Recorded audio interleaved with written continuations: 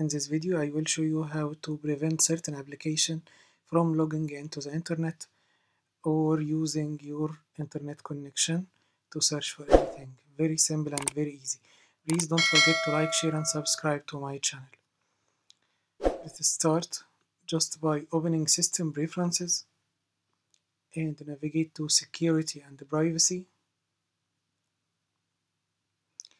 Now you will see General, Firewall, File Vault and Firewall and Privacy. Open Firewall,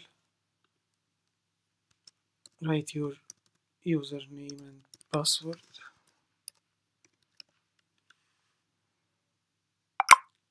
Here you will see the firewall options, and here you can add any application and block the incoming connections to it. Just open Finder, go to your applications and just drag the application you want and block its incoming connections.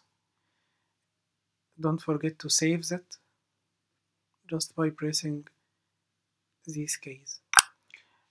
Also, we can block all the incoming connections for any application by the same process, but go and select block all incoming connections. Thank you for watching my video. You can watch more options and more videos on my YouTube channel.